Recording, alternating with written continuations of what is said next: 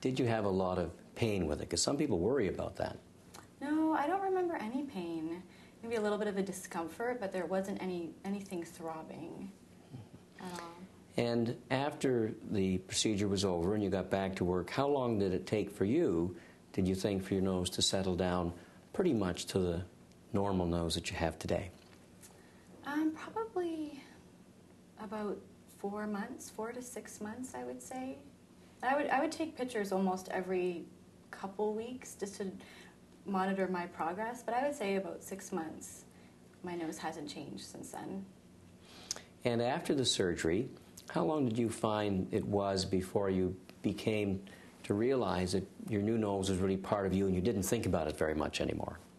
About the same time, and I look in the mirror, I don't think about it anymore, I don't have any questions in my mind, and nobody looks at me differently. It's just sort of like I said at the beginning, it's never happened. It never happened.